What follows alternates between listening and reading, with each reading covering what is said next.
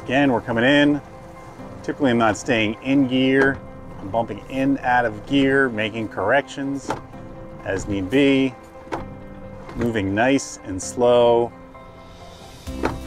Bumping in and out of gear. You can see my fenders are just at the surface of the water. I want to come up just so I kiss those bunks. The boat's going to settle in. I want to straighten that boat out, make sure my wheel is straight, a little bit of throttle, and up onto that trailer. I don't power it all the way up, and then I can get out and winch it the rest of the way. That's how you do it.